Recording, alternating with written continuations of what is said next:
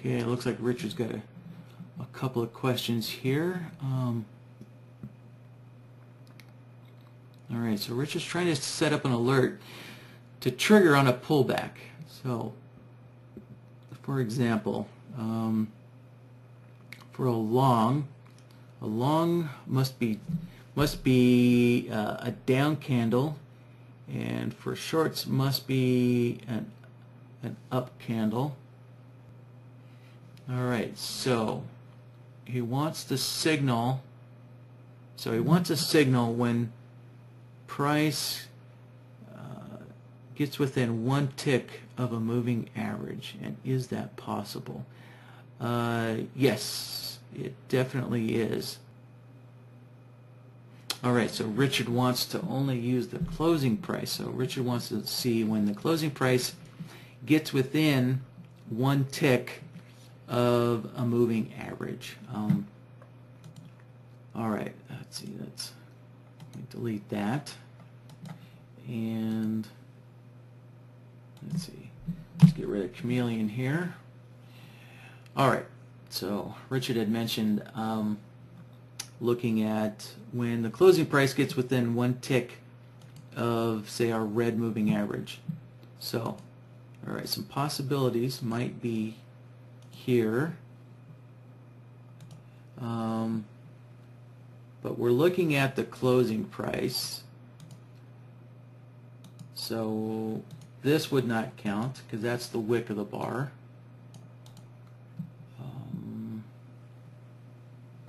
Here we go. Here's another one. Oh, let's see.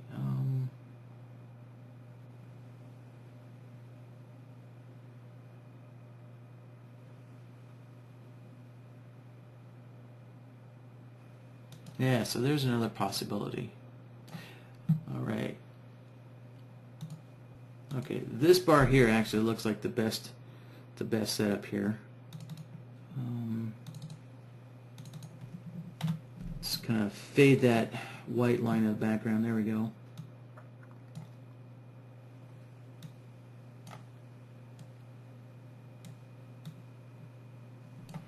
All right, so we have a down bar, right? And it looks like it could be hopefully within one tick of, let's see, 53.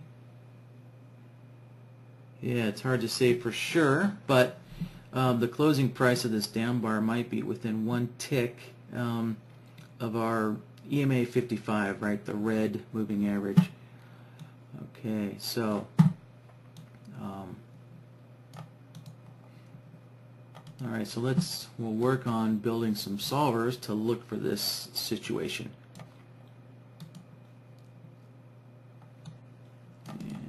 Alright, I'm going to create a new logic template, and let's see, trying to think of a name to call this thing. One tick.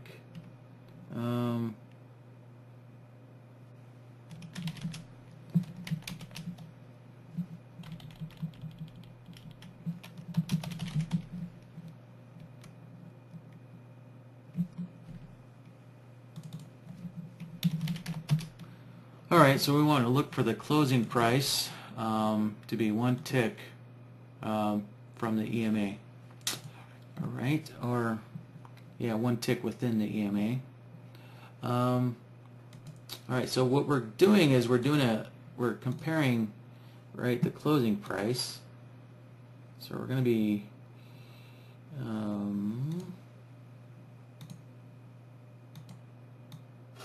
Alright, so we're comparing the closing price here to the EMA. Right, we're doing a comparison to see if these are within one tick of each other. So let's grab a comparison solver.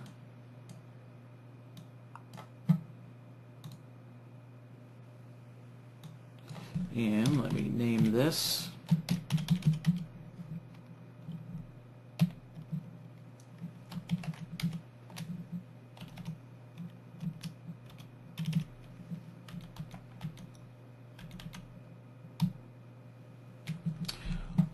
Alright, so let's see, typically we want, the faster moving piece of data inside the indicator A setting here. So I will, so the closing price moves faster than the moving average, right? Price always moves faster than the moving average, so I'll just change the type to the closing price as a little shortcut there. And the next indicator B, I will change that over to our EMA 55.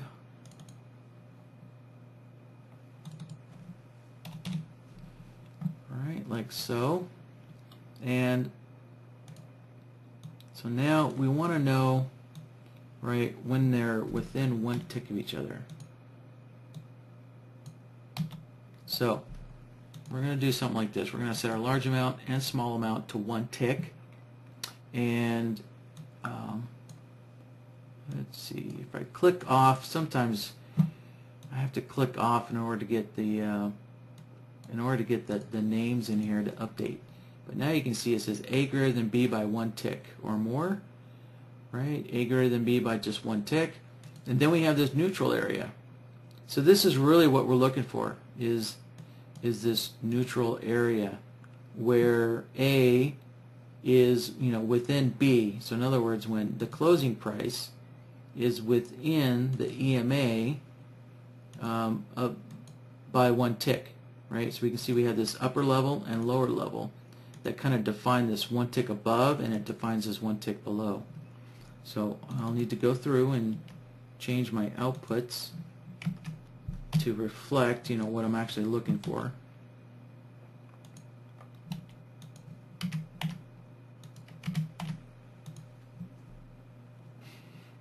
Alright, so that's what I'm looking for. So just this solver on its own will tell me when the closing price is within 1 tick. And it didn't quite meet our situation there. Here we go. This did.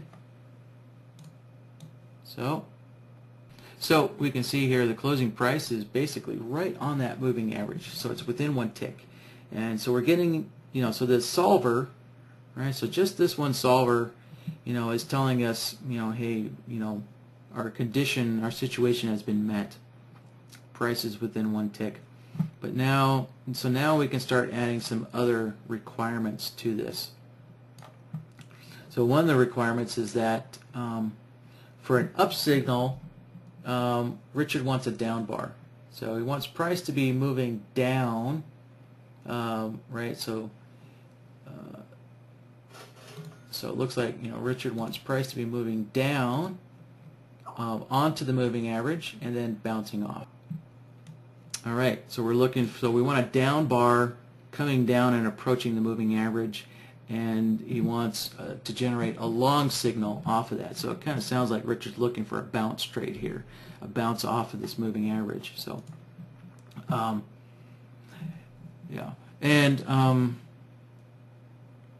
let's see, I'm just gonna, yeah, all right, so after I show this example here, Richard, I'll show you an old workshop video that actually has a little more complex system than what I'm going to show you now.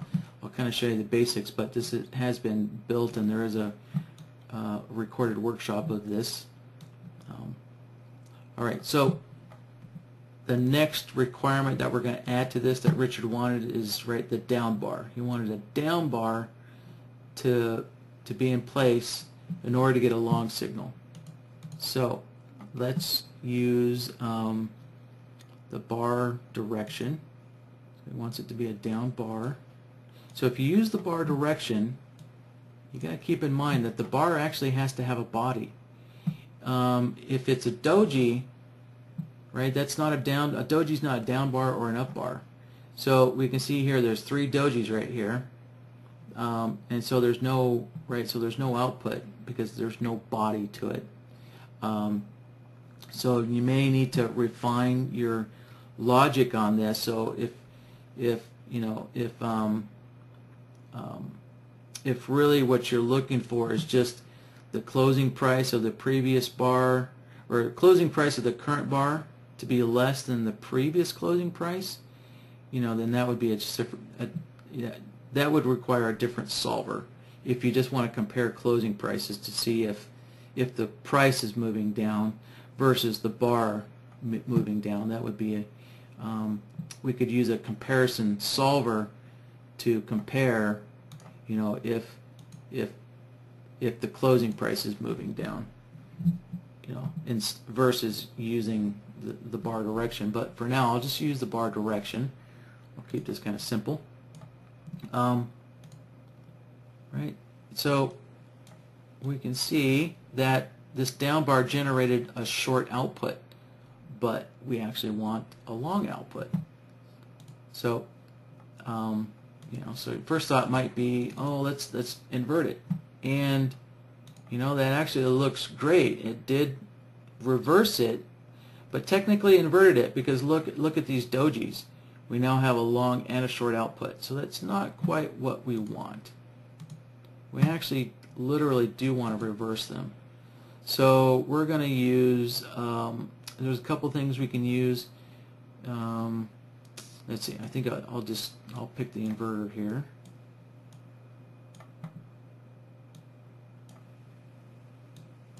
Alright, get that connected up. The inverter has this swap, right? We can swap the long and short. In other words, you know, kind of reverse the long and shorts. But it's also doing an inversion, so we need to turn off this invert, right? We actually don't want to invert the long side. We're going to turn that off. We don't want to invert the short side. We really just want to swap them. And actually, let's see. Oh, I forgot to turn my bar direction. I forgot to turn the invert off, so let's turn that off. There we go. Alright, so with the inverter node, we've turned off the inverts, turn those off, and we can see nothing's changed, right? This down bar still gives us a short output. So as soon as we swap them, now it actually reversed everything, and we can see the dojis are still dojis since they don't have an output. So we actually literally reversed the output versus inverting the output. So there is a difference there. All right, now let's go back to our comparison solver. Now you'll notice our comparison solver, it's giving us a long and a short output, and I kind of did that on purpose, right? So if we look at the outputs, right, we can see in the long output I have a 1 in the neutral, and the short output has a 1 in the neutral as well. So that's why we're getting a long and a short at the same time, and we're allowing other solvers to kind of filter out whether this is going to be a long or a short trade. So in this example, we're going to use the bar direction to filter out whether it's a long or a short trade, right? Because when we look at, let me get this over here. Oops. Sorry about that. I had my Skype set to do not disturb. I don't know what happened. Okay, so back to the bar direction. So we can see the bar direction, right? It's only giving us an output in one direction, one or the other. So this is actually going to be choosing what direction the signal is in. So now what we need to do is AND them together.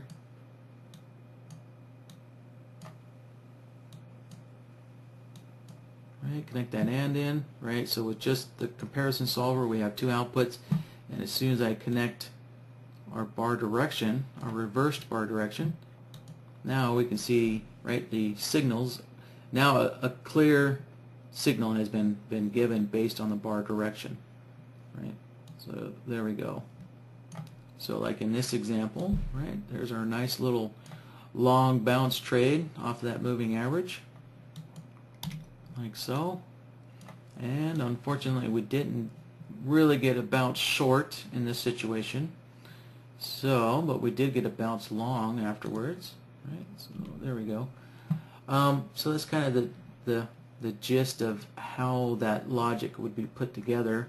And you know, and you may need other kind of filters to be put in here, so like you might want to design some kind of a trend system, so that way you're kind of maybe looking at the bigger trend of price, to kind of hopefully like filter out, like the short signal here.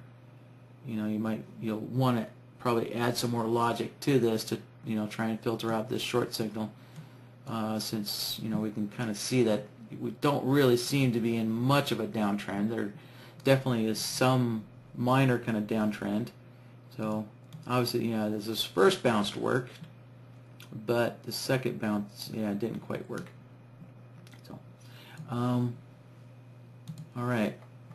So I had mentioned I would show you a workshop video that actually covers this same kind of condition, but in more detail.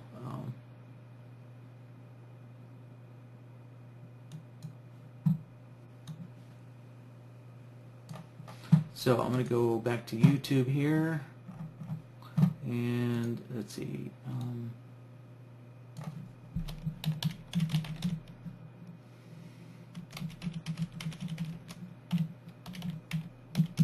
I think we should find it under moving average bounce.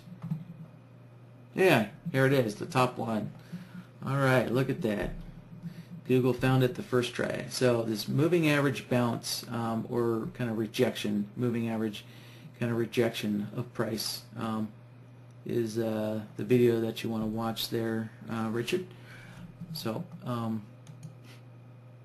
if you watch the video, let's see. Yeah, so there's two ways that you can get the logic template.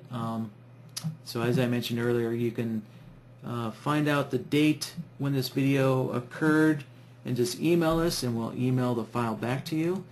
Or you can find the date and then go onto our website, and go to the downloads section on our website here. There we go, template files.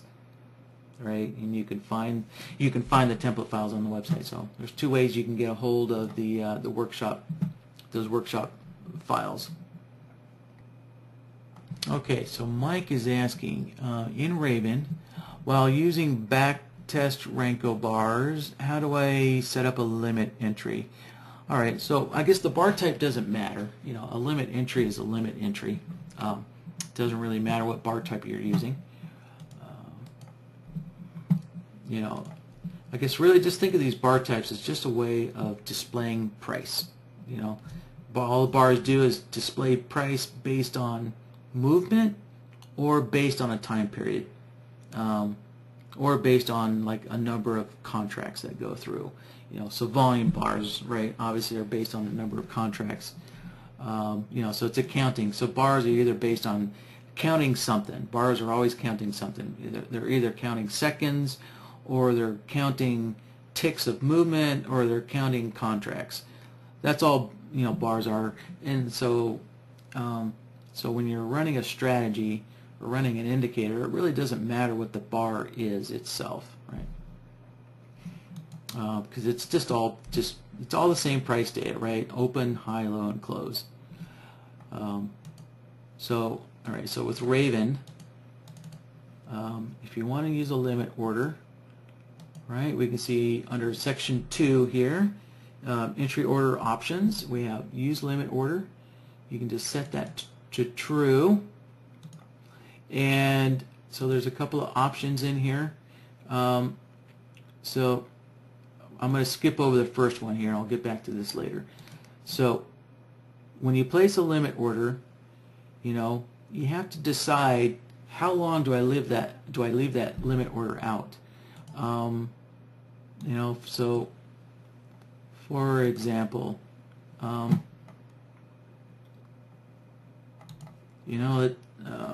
actually, let me scroll back here.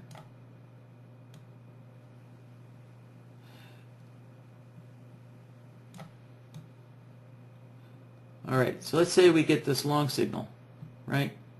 We get this long signal, it triggers, and we place a limit order. So, and we place our limit order, down here. So we want to try and get a better fill with the limit order. Right? So it's a long signal. So price has to come down, penetrate that limit order to pick it up. And we look at the next bar, and price didn't come down and pick us up. So what do? Do we cancel the order? Do we cancel the order? So you have to make a decision. How many bars are you going to allow to go by before you know or decide that hey, I should cancel this order. I'm not going to get picked up, right? So you have to know, have to decide how many bars you want to go by in order to cancel this limit order.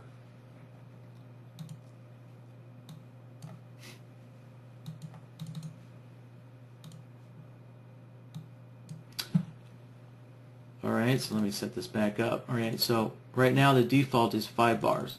So if 5 bars go by, the order is going to get canceled. Right? So if you just want to allow 1 bar to go by, right, you can just set it to 1, and and it'll cancel after 1 bar. And then the next decision you have to make is an offset price. So the offset is based from the closing price. It's based from the last known closing price. So, okay, I'm going to have to close this out again. So,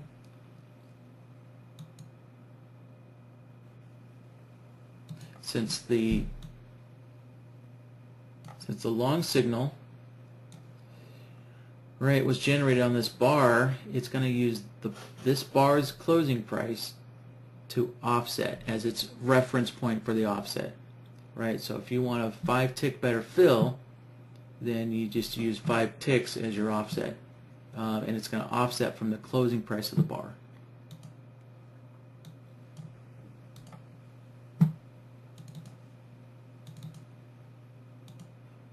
All right, so right now the default setting is 0.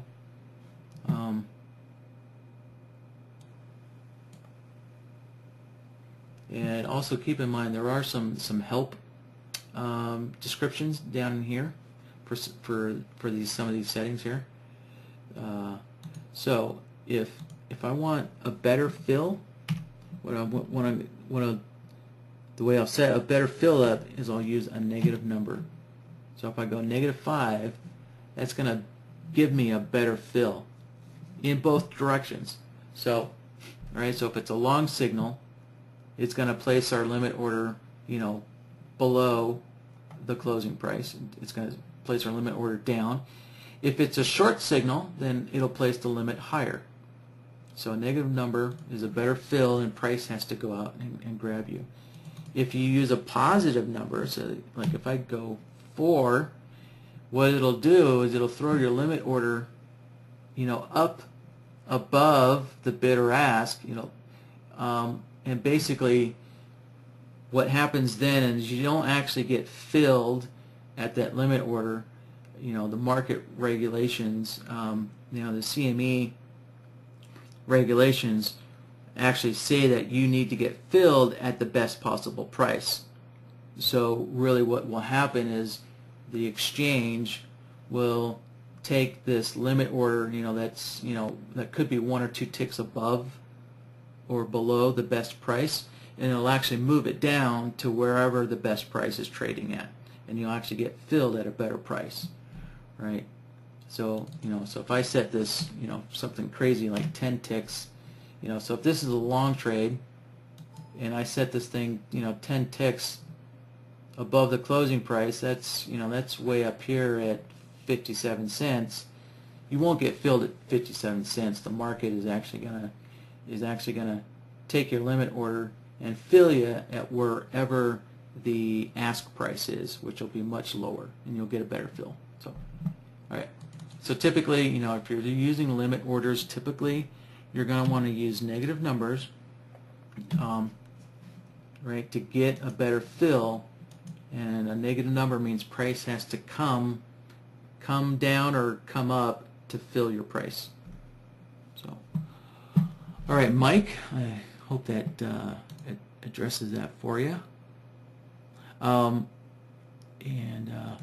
Yeah, so I'd mentioned also, on the website here, the website has a thorough explanation of that option as well. So if we go into documentation and go down to SiRaven, and let's see, if I look under parameters here, let's see, order entry options, there we go. So I can click on that, and there we go. It brings me down to that section, and so limit offset from entry, right? So there's a pretty good detailed explanation of how that all works. All right, so Richard, kind of has a general question about, if I could recommend some various ways of, determining trend. I guess in a way we really don't answer those questions because we're not trading coaches. And then of course if you go to a coach, well, he's going to teach you, his methods that he likes to use for trend. And as Richard understands, there's so many ways to understand trend, to determine trend. That's really such a broad, wide open question. It's really difficult to answer. I guess it really kind of comes down to your trading system as well, as to which indicator or method that best works for your system for determining trend. Also the bar types can affect how trend is determined as well. You guys have noticed I like using range bars just because in these workshops, because they look nice and clean. Range bars do cut out a lot of the chop that you see in minute bars and tick bars and stuff, and it does kind of show a trend pretty easily.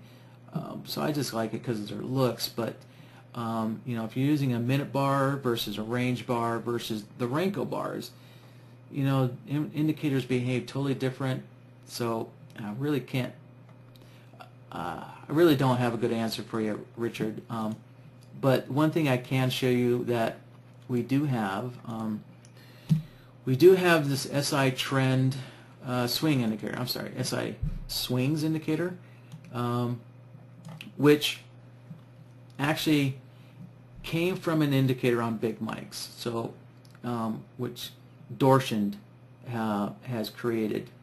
So let me just get this on here real quick.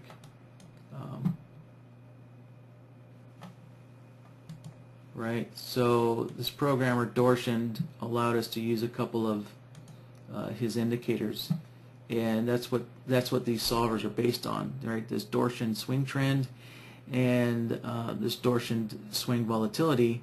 These are two solvers that are looking at various aspects of his indicator. Let's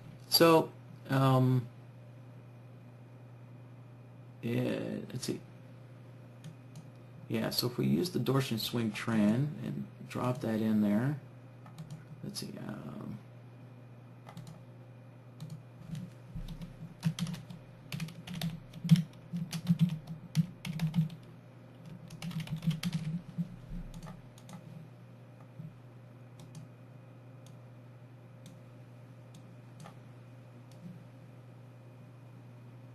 So you'll see that the trend that the indicator is calculating internally is a little different than what it plots on the chart. So you can see that it's kind of, basically it's looking at kind of the bigger swing trend. It's not really looking at the individual swing trends. Right, so I don't know, maybe that's something kind of helpful to you. So this is really based on price action. BloodHound's trending logic, I guess you could say, is kind of based on price action. So you can see that right here, when price breaks above, let me stretch this out again. So when price breaks above the prior swing high, then it changes that overall trend direction, and then price has to come down and break the prior low, right? The prior high or low, and then the overall trend changes. So I don't know, maybe that's something helpful to you. That's already, built into BloodHound. So these individual swing lines aren't really usable, right? Because these swing lines are painted after the fact, right? You always got to keep in mind that when you see indicators doing stuff like this, it's always putting it in after the fact. And let's see, here's one little trick that I like to do to test an indicator. First, I have to disconnect from my data feed in order to do this. All right. So now, what I can do is hit F5 on my chart. Okay, so what we want to do is we want to watch the little piece of text. And I'm using the arrow keys on my keyboard to step forward. So I'm just stepping forward. So we can see the line is still hasn't changed yet. And boom, we make the low goes a little bit lower, and then the line updates itself. And look, see, if you, hopefully you notice, let me step back a little bit. I'll hit F5 again. Alright, now no indicator can predict that this is actually going to be the swing low. So price moves higher, nothing changes, right? And then price finally moves high enough, and then the indicator is able to decide that, oh, yep, that actually was a swing low, and it took it 2 bars. So just something to keep in mind, with some of these indicators. When you look at them historically, they look fantastic. It's like, wow, I can trade that and make $1 million. Well, if that was the case, wouldn't we all be doing that? So, all right. So, yeah, Richard, I hope maybe this indicator will help you out a little bit. Next, we have Virgil here. All right, can you show the logic on the swing trend solver chart? Let's see. Can you show the logic on that swing trend solver chart?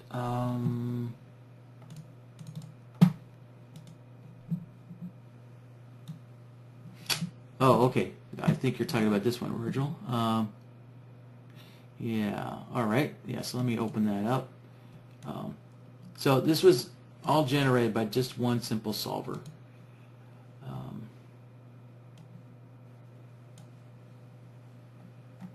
Right. So it's just the Dorshand swing trend solver.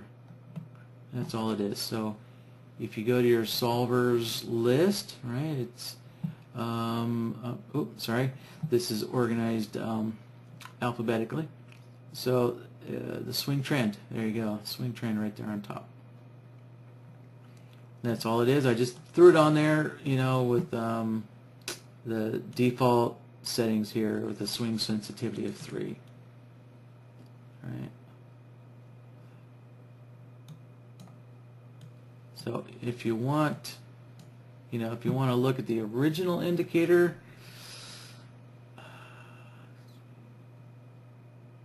I know it's on Big Mike's. It might be on NinjaTrader's download section, and I'm trying to remember the original name. The original name might be the Price Action Swing. Yeah, I think the original name is Price Action Swing. So,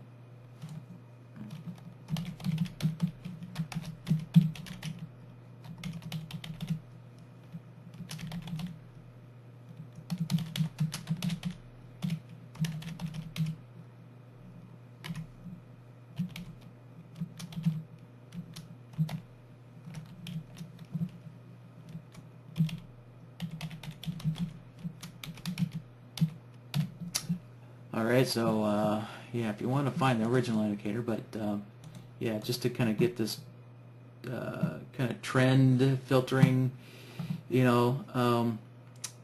output here from the solver, yeah, just drop the solver into your system, and there you go. That's what it is. Alright, so Leo's looking at a comparison of the ProRenko bars and the UniRenko bars. The UniRenko bars are a little more flexible because they allow you to specify the reversal period. whereas the ProRenko has a fixed reversal formula. And the ProRenko is really, we created it for the next gen company, for John Novak. Right, that's the type of bar that he likes to use, and he asked us to create it for him in his for his company, in his trade rooms. So that's really how it came about. Let's see, off the top of my head, I don't know if the UniRenko calculates the same as the ProRenko or not. I guess the easy thing to do is just put both bars on there. Let's see if I have both bars. And I do. Alright. So let's see. Let's put the ProRenko on here. And alright, we'll make some big bars. Okay, 7-2 and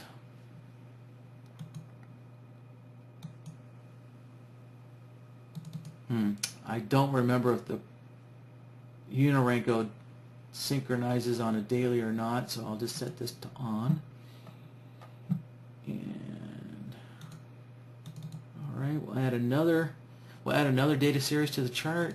This time we'll set it to the UniRenko trend tick.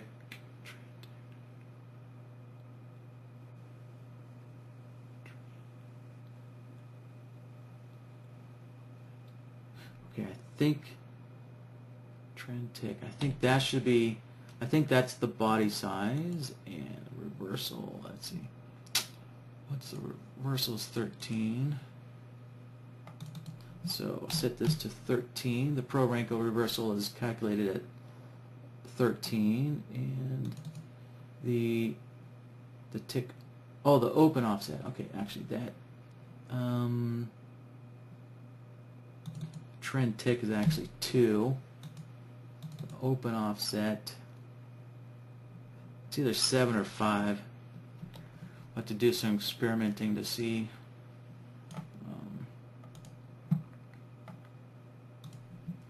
Alright, we'll just generate 2 days of Renko bars here. Let's make sure that the session template is the same. And okay. We'll see how that works out.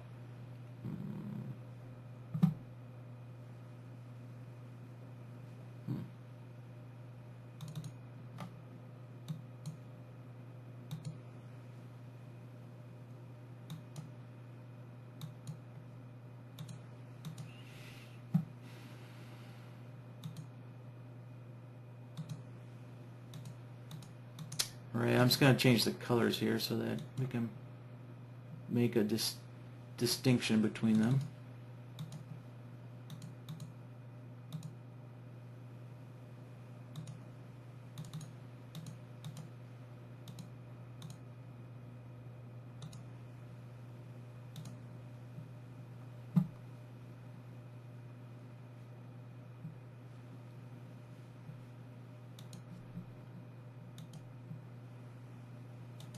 Alright, and I'm going to put them both on the same panel so that they overlay on each other. And let's see what we get.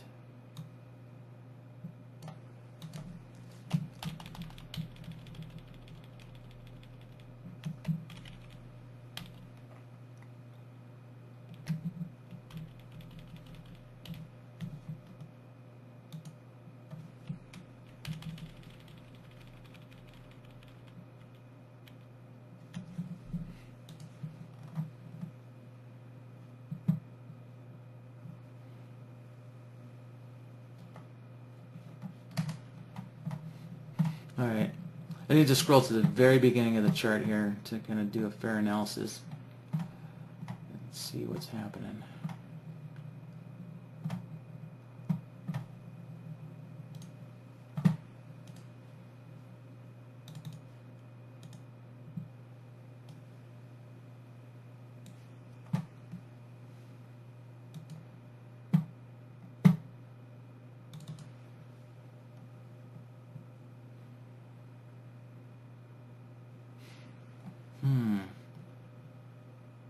it looks like they start off a little differently for some reason. Yeah.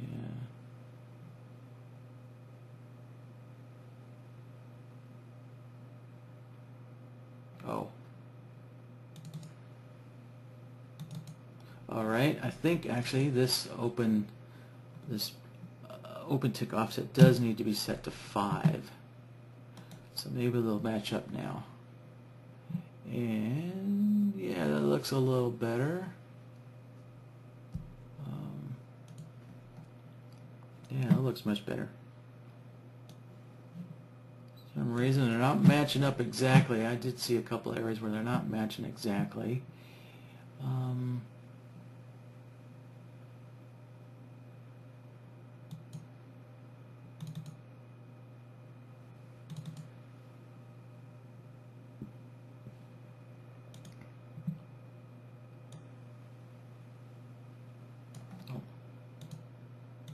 Hold on, I got a couple of these colors reversed. There we go.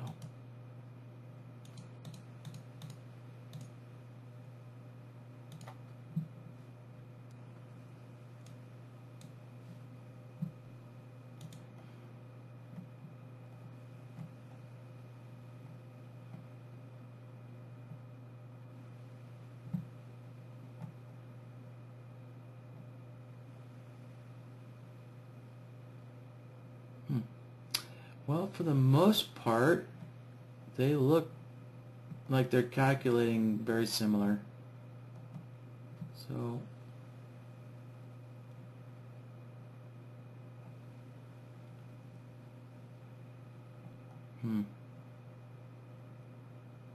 yeah, there's a couple of times where they're slightly off. So it looks like they do have some slight difference in formula.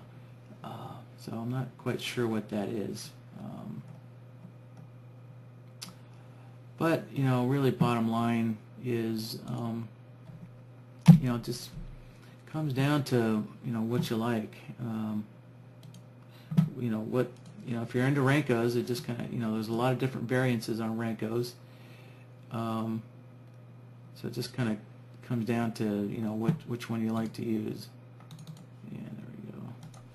Fix my chart back up.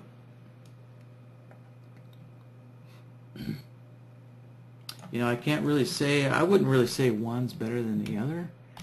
You know, it's just whatever you start using and, you know, whatever you start building a system off of is really what it comes down to.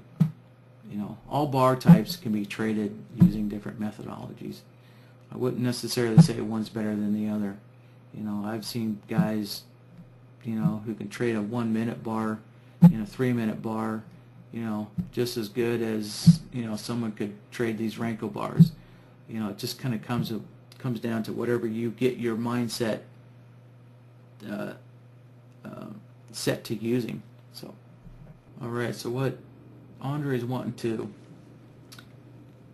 to I guess recognize is, you know, like this is clearly a high point. We have several bars prior, you know, moving up. Right? So we have several bars, you know, moving up in a motion like that. And then afterwards, we have several bars moving down afterwards.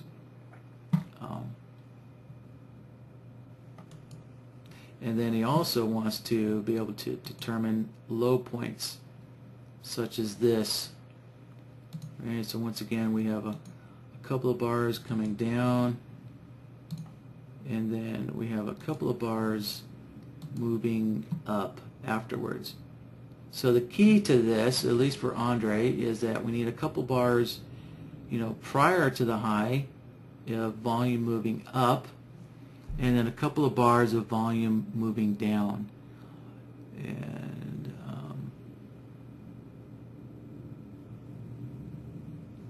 yeah, okay, just a sec. I'm just kind of looking at the examples he gave me.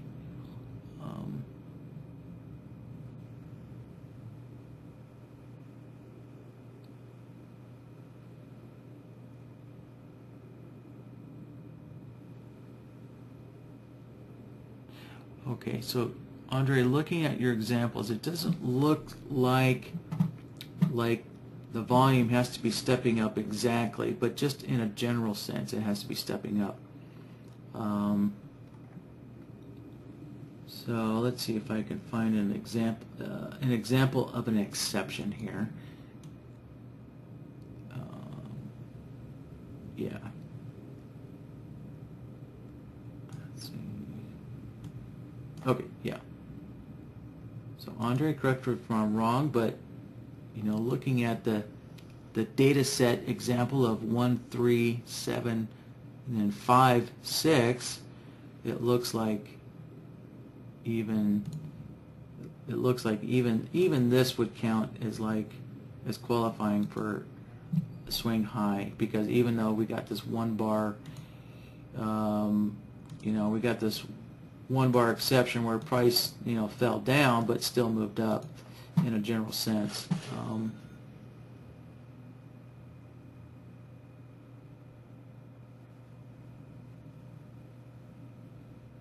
Yeah, okay.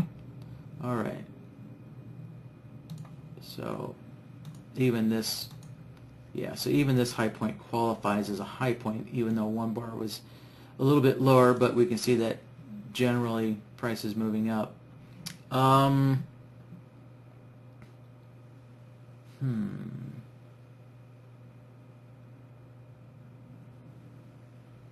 Yeah, so determining those high points and low points in volume.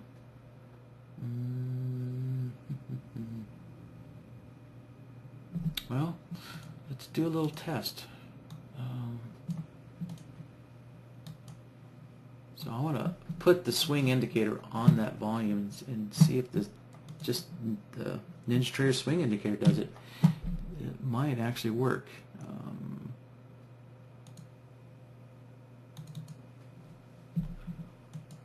Right.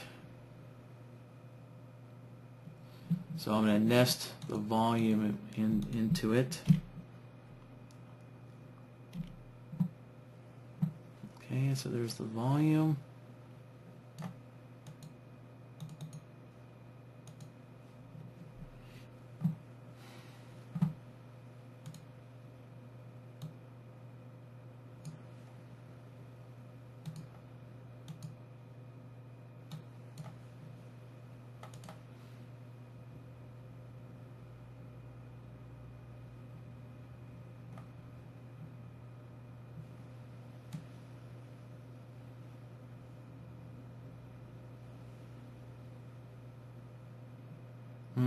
Oh, that's right. Yeah, it doesn't quite work on volume, does it?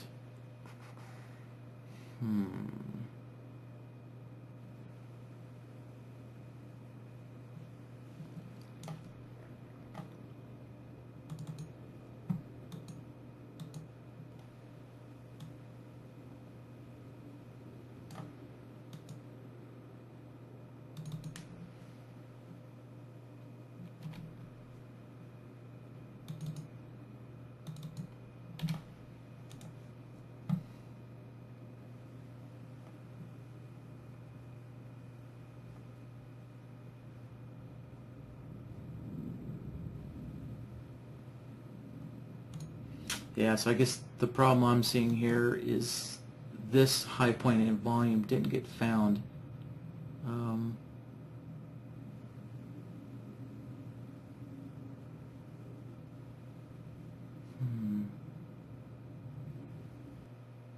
So I guess I'm just trying to think through of an indicator that can do this.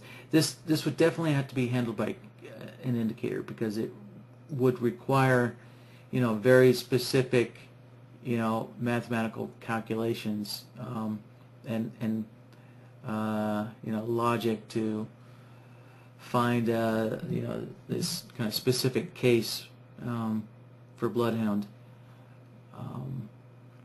Just kind of keep in mind that really BloodHound is designed to use your indicator data, and analyze your indicator data. BloodHound is not it's not a do-all, end-all. It's mathematics software. You know, BloodHound is not a mathematics software such as something like R or Excel, you know, that can do complex math solving things. You know, it's not what BloodHound is. You know, BloodHound's there to analyze the indicators, and the indicators themselves, you know, do the advanced, you know, formula, you know, number crunching and formulas and stuff. So I'm just trying to think of an indicator that may work for you here. Well, okay, so let's throw on the swings, highs, lows, and let's see, number of swings. Knock that down to 2. Swing sensitivity down to 2. All right, I'm going to feed the volume into the swing high-low indicator.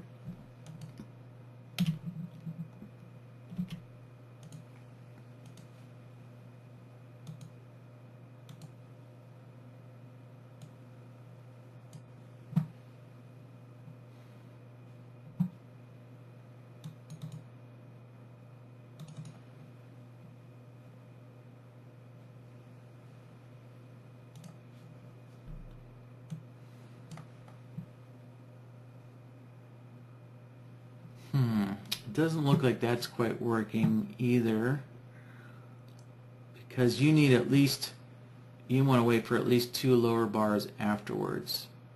Let's see. This chart's definitely getting a little messy, but let's see. So I guess, you know, in your opinion, though, does it look like it's picking out, you know, all the low points and high points, even though it's picking them out sometimes too soon? But if this indicator, you know, if the swing high-low indicator is, I guess, you know, the first thing you gotta make sure is that the indicator is picking out all the lows and the highs. You know, that's probably the tougher thing to do. Is get them all picked out. And if they're all getting picked out correctly, then, you know, what you can do is you can then, let's see, add a filter. So you could add other solvers to, let's see,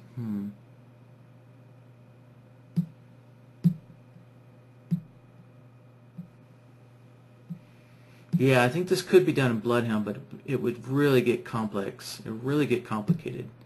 But you could build logic in BloodHound that, you know, so for example, I guess right here with, you know, this bar, we got a high, and then the indicator detected that high immediately after, and let's see, yeah, so you could build some logic, you know, that finds, you know, that looks to see, you know, what is the gap between the bar, you know, the bar that made the high, and how soon the indicator is detecting it.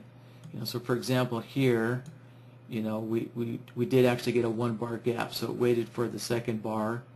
And you could build some logic to make sure that it does wait until the second, or actually you probably, so you want 2 bars to go by, so really you won't know until I don't know, the 3rd bar. I'm not sure exactly when how far you're wanting to wait, but you could build some logic that looks back, I think, to, you know, to say, okay, I think you can build some logic to look back to say, okay, this volume high was generated 1 bar back, or 2 bars back, or 3 bars back, and then you could act on that high. Yeah, because obviously right now the indicators would have you act on that high immediately, but you want to wait. So I think you could count, I think you could, yeah, you can use BloodHound to identify, you know, which bar the volume high occurred on, and then kind of count 2 bars afterwards. And then you confirm it by looking at the price value of the indicator, so the blue line. So the value of the indicator, as long as it equals, you know, the value of the volume, then you know you've got a match, and you know that the volume has been identified as a high point. So there's a couple of you know, a couple of pieces of logic that you're having to build. You know, one piece is that you have to compare the volume to the indicator, right? And so that tells you that there has been a volume bar identified as a high volume bar, because the indicator value and the high of the volume match, or the value of the volume matches. And then you have to have another system that counts, you know, that says, okay, this, you know, this volume bar occurred here, and then count 2 bars after.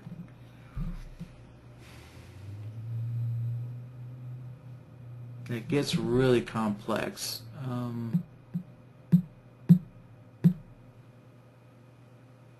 It would be so much better if an indicator could do that. And gosh,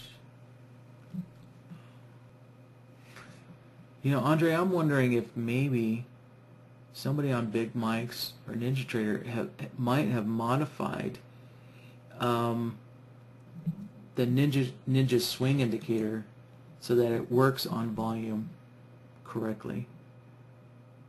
You know, I think that would be the initial thing I would suggest, because that would make things so much easier.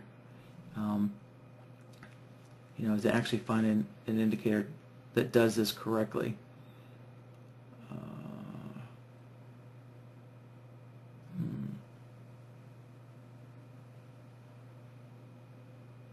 I'm still trying to think through the logic in BloodHound in my head here.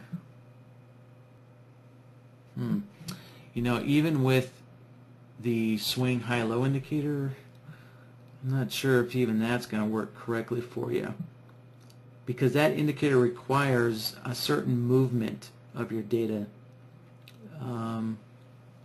So to kind of point out what might be a potential issue is, you see the indicator didn't pick it up until the 3rd bar after. So I'm not sure if that's problematic for you or not.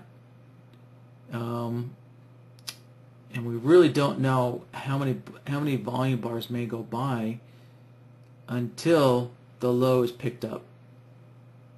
It all depends on how much volume moves. So I guess let me scan through here and see if there does seem to be any places where the volume low is not picked up for, like, I don't know, 5 bars after.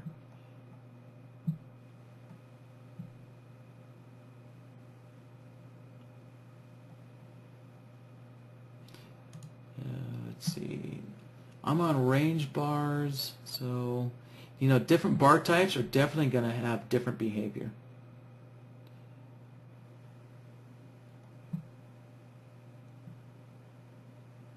So let's see. So Andre, what bar type are you using? Because the bar types dramatically alter, you know, the volume. And so altering the volume, you know, kind of behavior will alter how this swing high-low indicator is able to detect these highs and lows.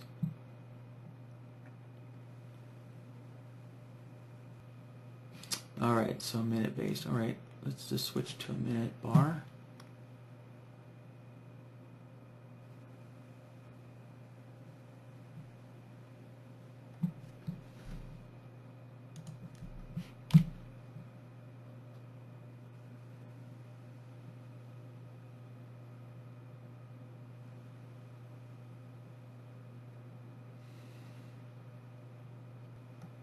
Alright, well so far I don't see any dramatic delays.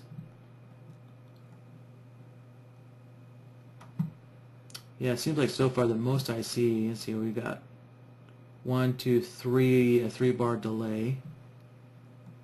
And actually that, let's see, swing sensitivity to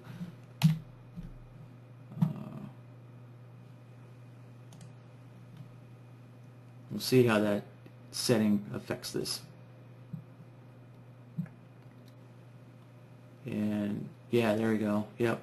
So now all the low points and high points are determined, you know, a lot sooner. All right. So I'm gonna guess that we probably want to set this back to 2.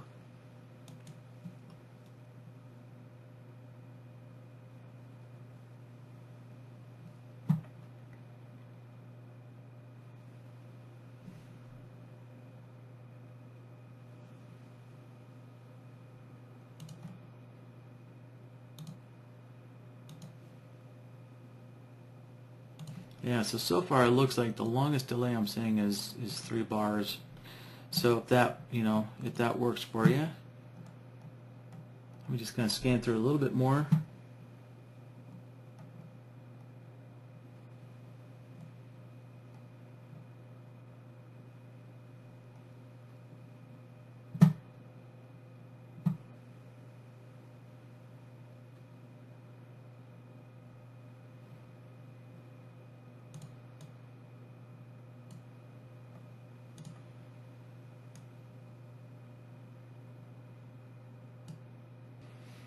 All right, well, I guess we'll just go with this. And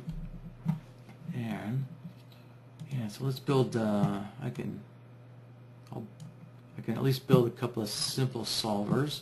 You know, that'll find these high and low points here. Let's see.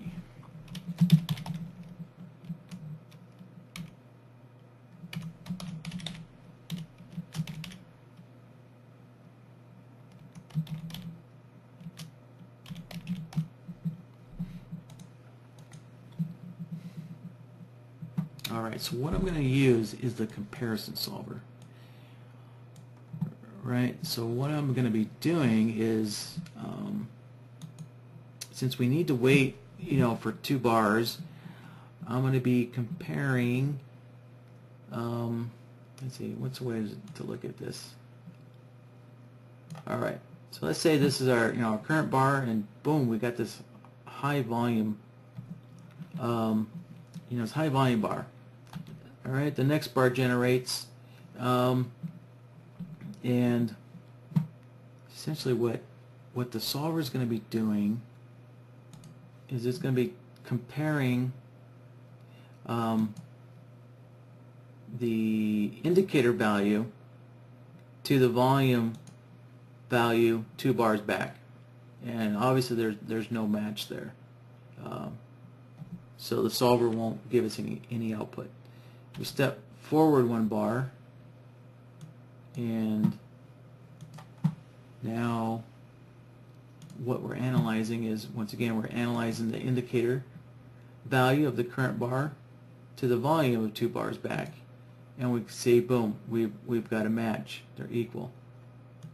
Right? And if we step forward again, what the indicator will be doing is, once again, comparing the indicator value to the volume value 2 bars back, right? And we can see that there's no longer a match. So every time a new bar is generated, right, the solver, the comparison solver, is going to be doing this type of comparison. And we want to find when we get these matches like this.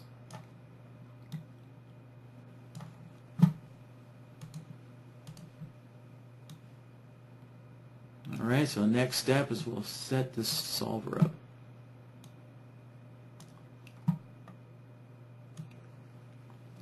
And so in this case, since we're looking to see if one value equals another value, it really doesn't matter which goes in indicator A or indicator B. But the way I'm processing it in my mind is I think of the swing high-low indicator first and then comparing it to the volume. So just for that reason, I'm going to put the swing high-low in indicator A.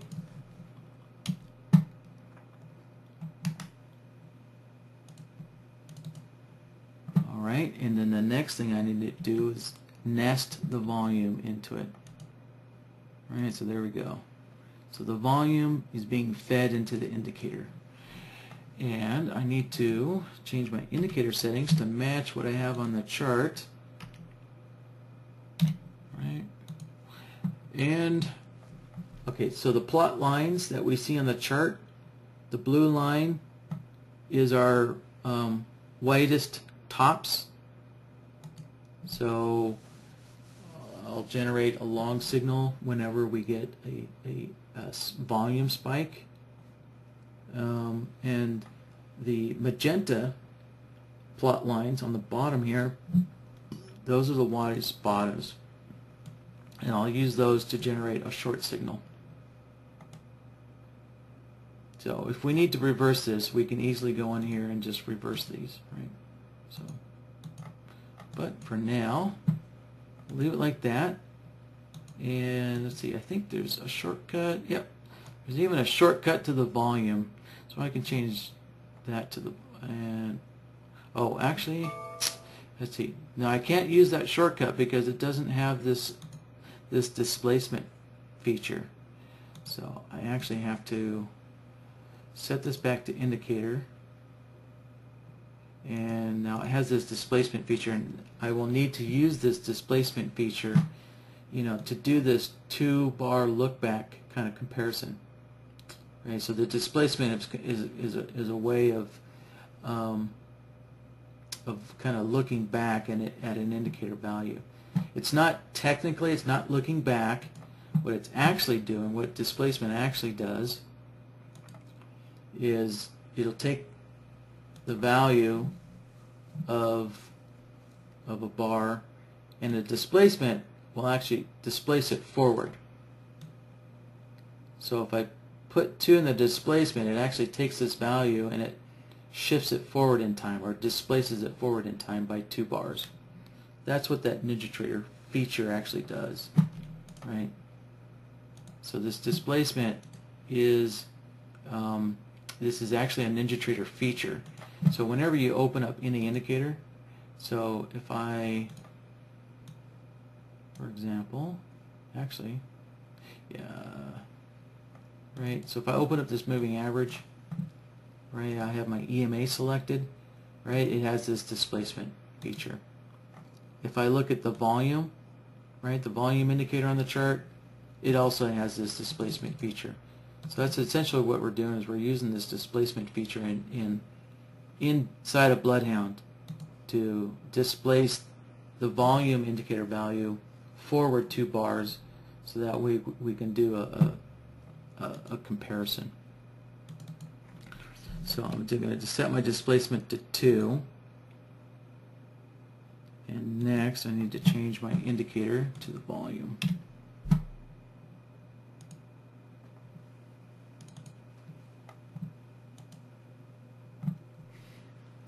And then finally I need to adjust my outputs here.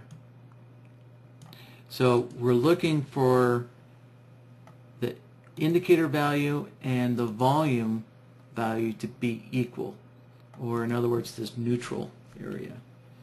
And since my amounts are set to 0 ticks, right, so I have this A greater than B by 0 ticks and A less than B by 0 ticks, that means this neutral area is an exact equal.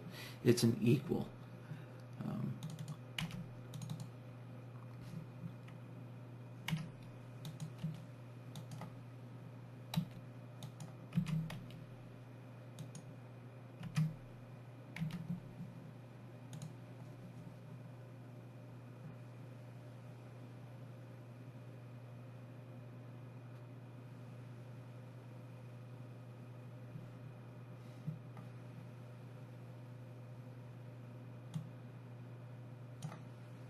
And it helps if you connect your solver up so you can see the output. Alright, there we go. It's kind of wondering why we didn't see anything. And yeah. Alright, so just remember there's always a 2-bar delay. Right? So, where did that go? Okay. Yeah, so this long signal, right? Remember, you want a 2-bar delay, so this came from this volume high matching the indicator. So we'll kind of step through here.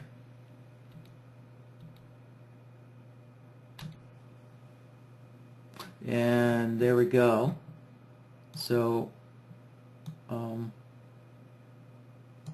right, so we got this volume low here was identified by the indicator, and we waited for 2 bars to go by, and we got our short signal. And then right afterwards we got this high volume that popped up. 2 bars went by and it identified it with a long signal. We can step forward here, and there we go, another short, so there's another low in the volume, and it matched our indicator 2 bars later, and we got a signal. Yeah. So I think that kind of gets the gist of it there for you, Andre. So if you got any comments or anything on this, yeah, just let me know. I think this kind of gets you in the ballpark of what you're looking for.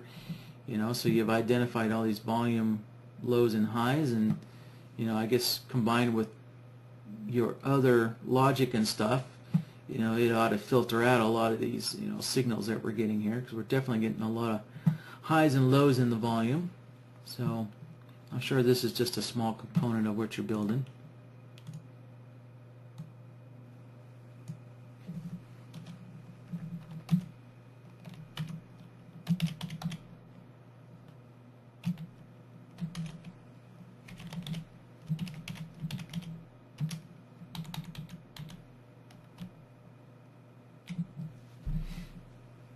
Alright, and I guess just to kind of note, if you needed to, you know, wanted an extra bar to go by, we can change our displacement to 3. And so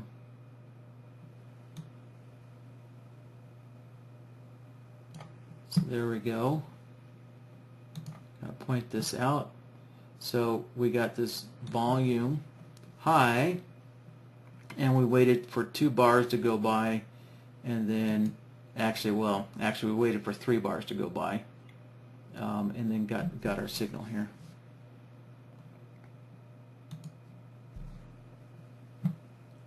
So so if you're wanting more bars to go by to kind of confirm these highs and lows, so as you're changing this displacement, you'll also, you know, need to make sure that you go in and change your indicator sensitivity as well, so that way the indicator is detecting less highs and lows. You know, as you're wanting more bars to go, you know, more bars in front of the high and more bars after the high, right?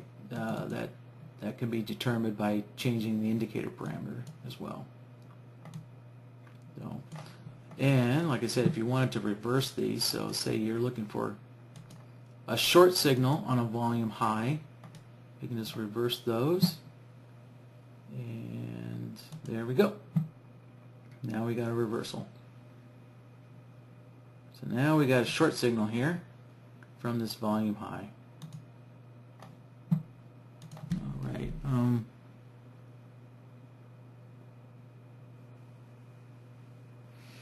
Okay, good. Well, wow, there's a lot of people stayed in here for this one. So, all right, guys. Well, that wraps it up. Yeah, let's see. Doesn't look like there are any other, questions in here after Andre. So, all right, guys. Well, that does it for this Friday workshop, and I wish you guys a lot of success for 2015. I hope this year goes well for you. Seems like the economy is doing better and better, so that's kind of good for everybody, and hopefully it does good for the market as well for all of us. So